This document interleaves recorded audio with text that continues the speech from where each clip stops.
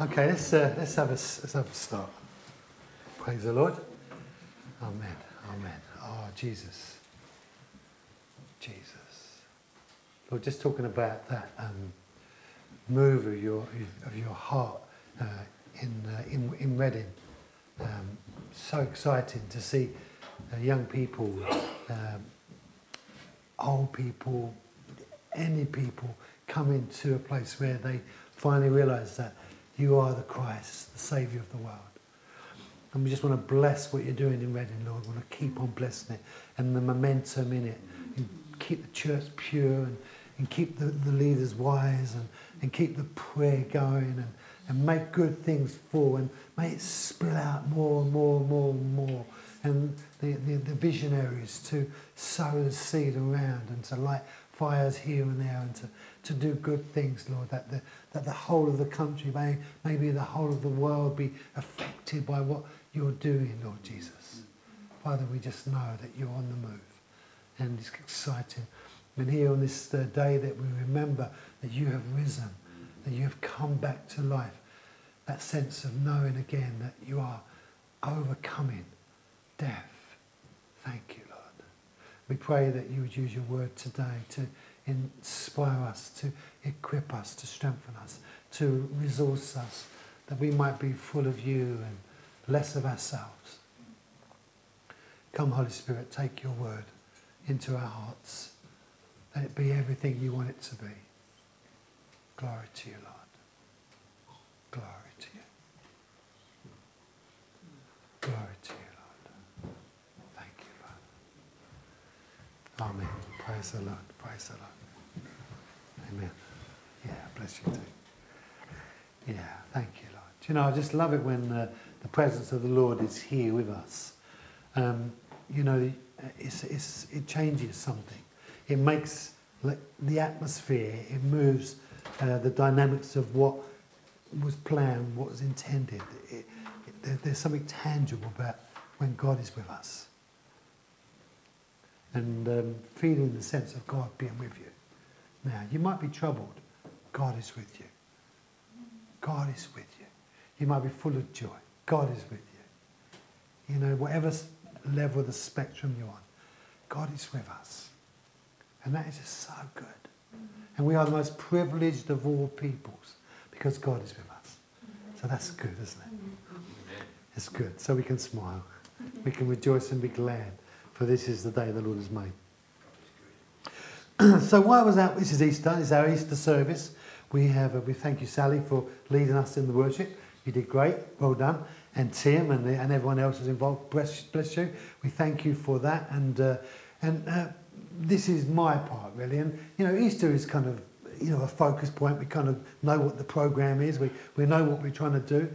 And yet there's a sense in which we always need to be open and listening to the Lord, you know. Do you hear God? Yes. You need to. As a Christian, you need to hear God. If you don't hear God, then you're going to be lost. You need to know his voice, the Master's voice. You need to know when he says yea and nay and this way and that. You need to know, lest you find yourself wandering nowhere what to do, where to go. You need to hear the voice of God. And I do, you know, a fair amount of walking and all sorts of reasons. But I was out walking this week. And as I was walking and just talking, I think it was this week or last week, can't remember now. It's a blur, but I was walking and I was with God.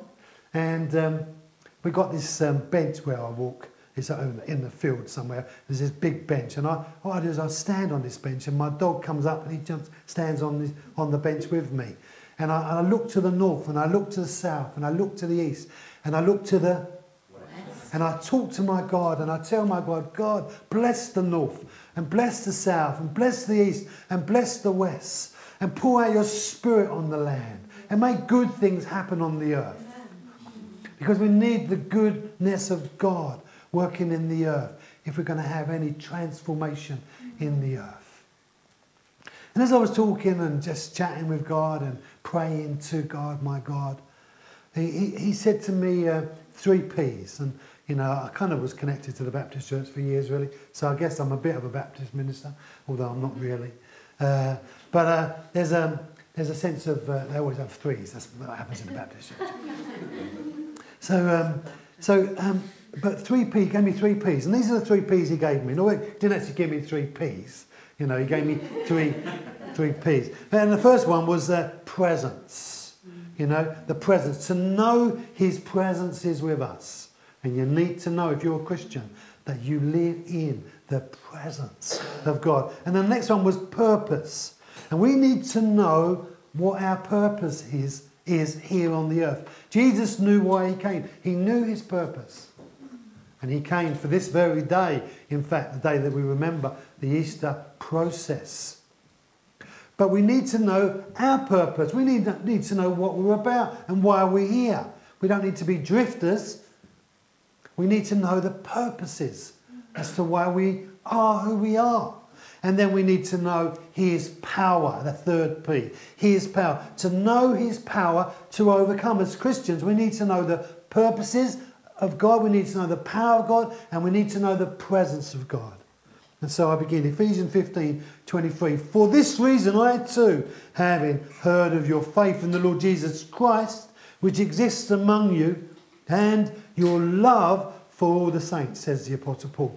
Do not cease giving thanks for you, that's Paul speaking, while making mention of you in my prayers, that the God of the Lord Jesus Christ, the Father of glory, may give to you a spirit of wisdom and revelation in the knowledge of him. We need to know our God.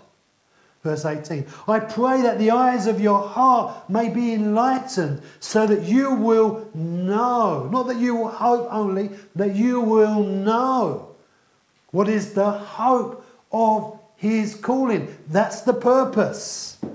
What are the riches of his glory, of the inheritance in the saints? That's us. And what is the surpassing greatness of his power towards us who believe?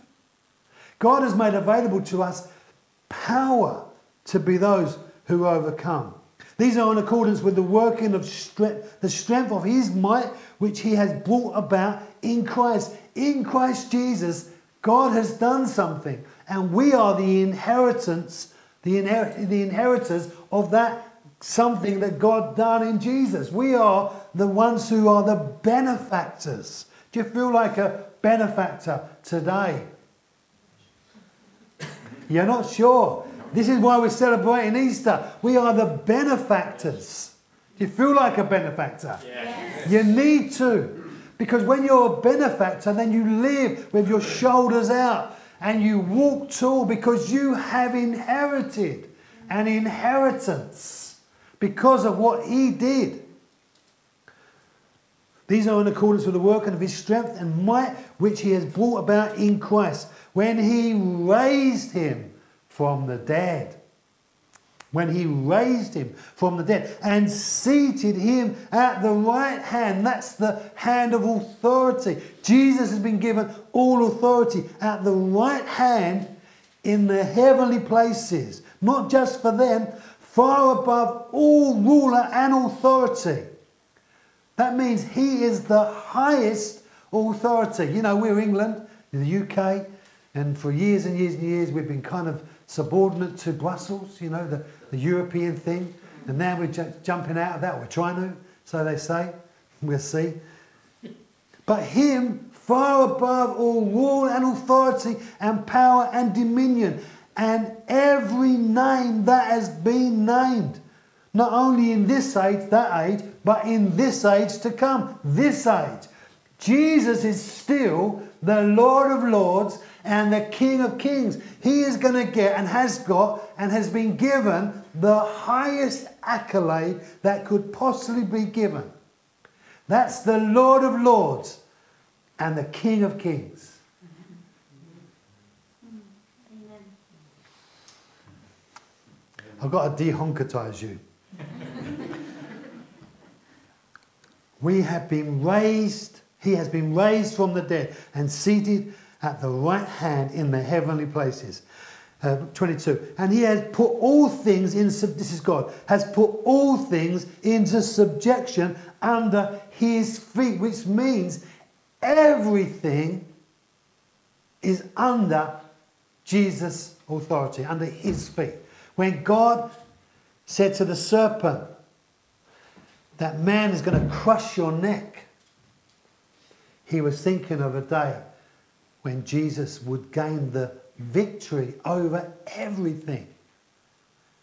And he will put all things in subjection under his feet. And he has given him head over all things to the church, which is the body, the fullness of him who fills all and is in all.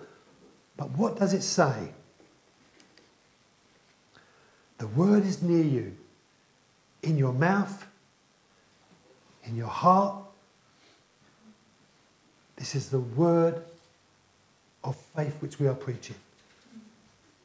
That, so if we confess with our mouth, it's not here. If we confess with our mouth Jesus is Lord and believe in our heart that we have been raised from the dead, we will be saved. For with the mouth, with the heart a person believes, resulting in righteousness, and with the mouth he confesses, resulting in salvation.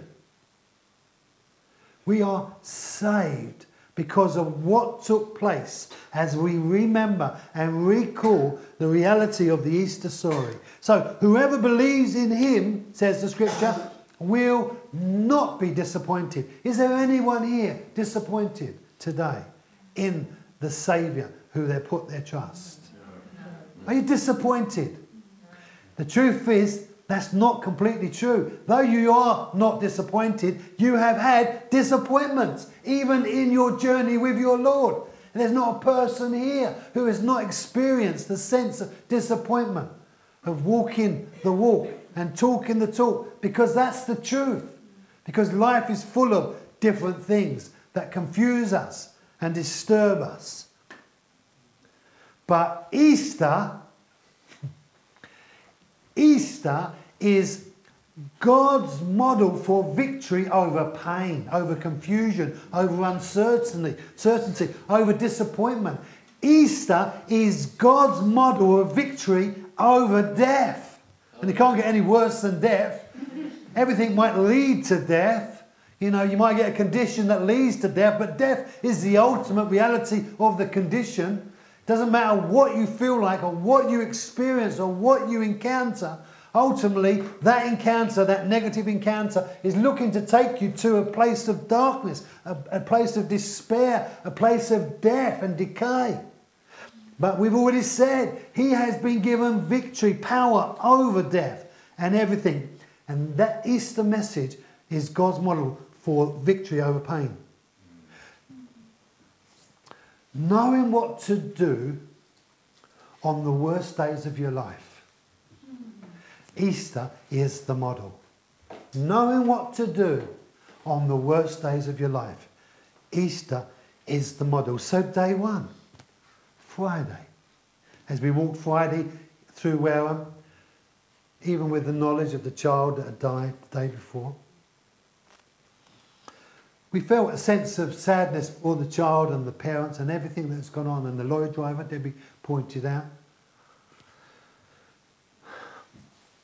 the day of suffering for Jesus Christ, we remember Friday, Good Friday. A day of suffering, physically beaten, whipped, spat upon, pierced with a crown of thorns, emotionally rejected, mocked, insulted, spiritually alone, abandoned, ashamed, guilty. Jesus experienced all of that reality. He carried our guilt. Sally said this morning. He carried our guilt and our shame upon his shoulders. Can you imagine what it must have been like to carry the weight of humanity's guilt and shame upon your shoulders? The reality of this hit me this week, and I thought to myself, how does a murderer feel when a murderer murders? She now knows that they are a murderer, a paedophile, a rapist. Now, there may be some of them have no heart of conscience and therefore feel nothing. Or maybe they do feel the shame and the guilt. One person doing one act. And Jesus bore the reality of that filth, that shame, that guilt upon himself in that day. He felt deep anguish as he carried the weight of sin upon his shoulders. He felt that the humanity and the shame of humanity upon himself. To feel like a rapist, to feel like a murderer, to feel like an abuser, to feel like a child beater. He felt the pain of it in himself. He carried our guilt and our shame upon his shoulders. Can you imagine what that must have been like? How do you get through pain encounters? PPP. Presence, purpose, power. Jesus was truly in deep anguish. And so he prayed. He prayed to his Father. And when you are in deep pain, you need to learn to pray as Jesus prayed. And he prayed these words, my God, in the depth of that concluding encounter, my God, why have you forsaken me? That was the first time Jesus ever referenced in a prayer to God the name God. Up to then he had only ever called him Father. But the reality of the intimacy that God had known with Jesus and Jesus had known with God at that point when he carried the weight of the world upon his shoulders and he became sin for man, to take away the sin of man. He became the shame, the guilt, the filth. God turned away from him. And he cries out, my God, why have you forsaken me? Never in all of ever before time had that taken place. Only Jesus had known him as God, as Father, as intimacy.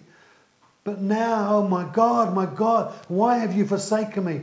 He called out to him when he did not understand.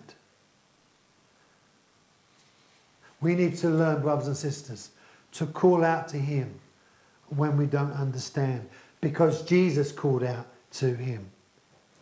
We need to learn to confess our pain to God. It's okay to tell God that you don't want to suffer. Jesus didn't want to suffer. Jesus in the Garden of Gethsemane didn't want to suffer. But he cried out these words along with that plea to not suffer. Nevertheless, not my will, but your will be done. You know, we need to learn, even as Christians, that some suffering is necessary if we are to make changes in the reality of who we are.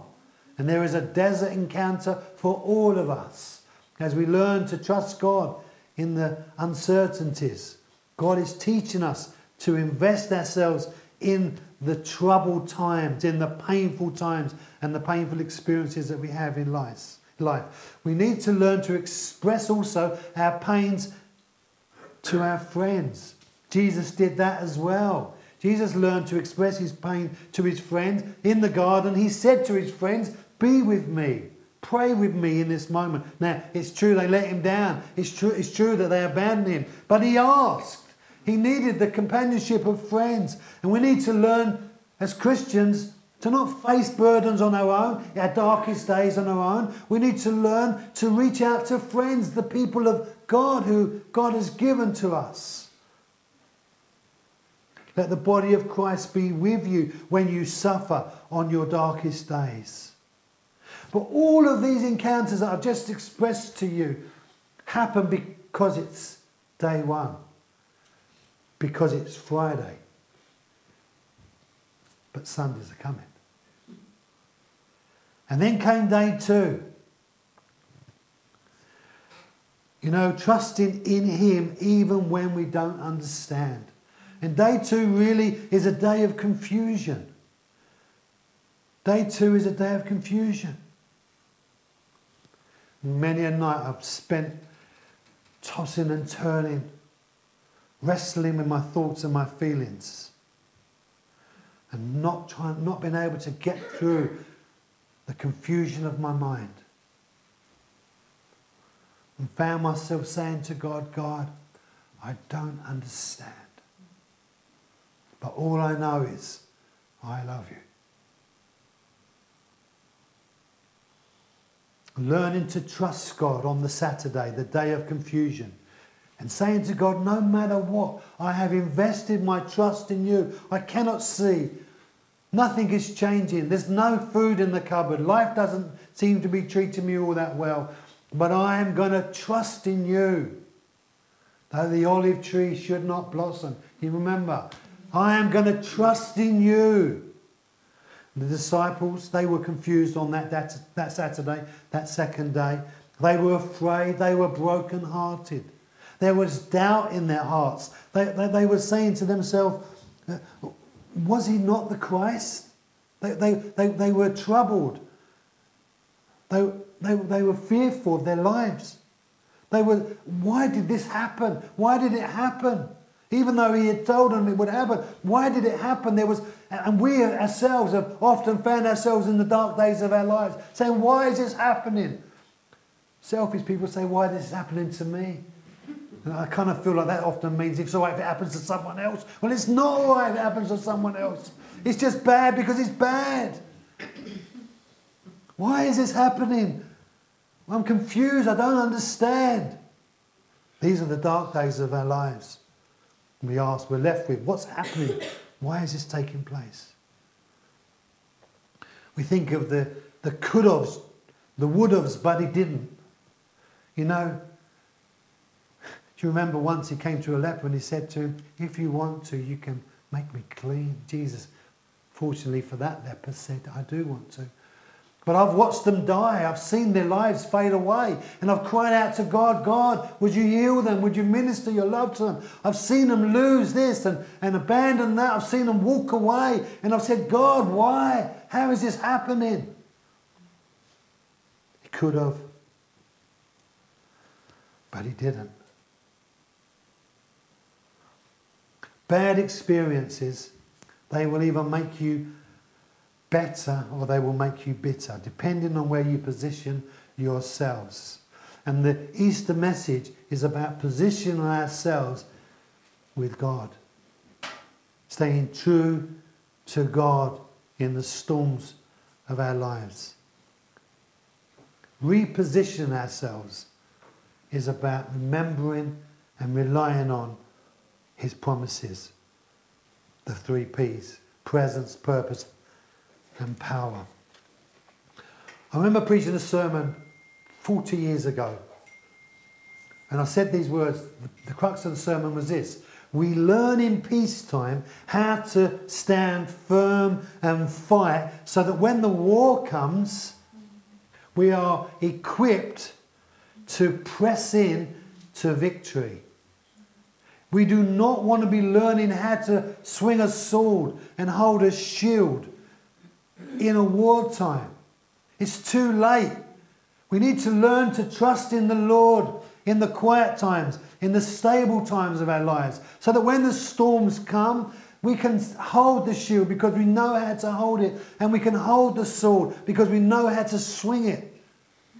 We don't want to be learning to use the weapons of God to defend ourselves when it's wartime already.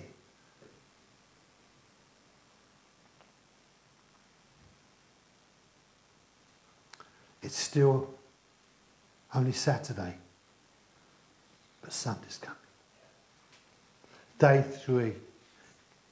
The day of joy and victory because of the resurrection. We talked about it already this morning. The resurrection power comes as the risen Christ breaks free from death and he bursts into new life, into a new expression of who he is, into the newness of God's purposes for him in the resurrection power. Power, brothers and sisters, comes through the resurrection. We need to learn to receive his promises, the promise that he will be with us in our pain. We need to remember the purpose that he has called us to be something, But we need to remember his power to overcome all things. Can you say all things? All things. That means everything. Everything. That means nothing that is facing you or that you will ever face, he cannot be with you and overcome. He's on our side. But without the resurrection, there could be no resurrection power. And the reality of salvation would just be a myth. All the things Jesus did would just be a myth.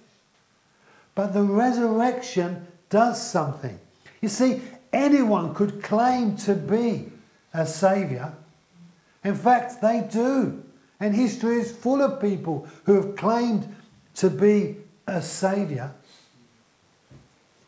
But the resurrection of the Lord Jesus Christ proves he is the saviour. He's not a saviour, he's the saviour. And the reason why he's the saviour is because death holds everyone who is guilty of sin.